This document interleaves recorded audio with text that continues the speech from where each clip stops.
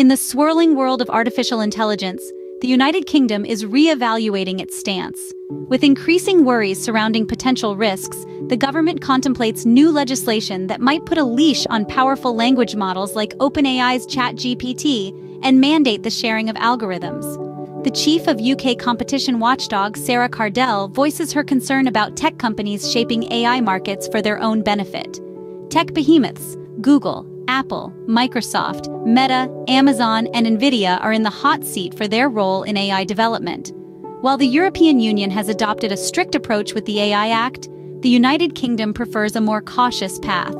Viscount Jonathan Camrose states, "No UK law on AI in the short term," and Prime Minister Rishi Sunak echoes, "The UK's answer is not to rush to regulate. A balance between innovation and regulation is the goal." Will the UK's forthcoming AI legislation strike it right? Only time will tell. Stay tuned for more updates in this unfolding narrative.